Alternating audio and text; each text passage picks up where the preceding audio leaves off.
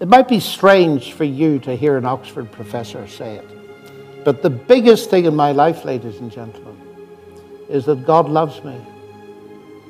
And that God has done something through Christ on the cross that brings forgiveness and peace with God and gives me a certainty and a meaning for the future. And I like your image very much from Chesterton of the things stretched out wide. The cross only makes sense if Jesus is God. It makes no sense if he isn't. So hence the resurrection is so important, to direct our minds to ask the big question: if that is God on the cross, what's he doing there?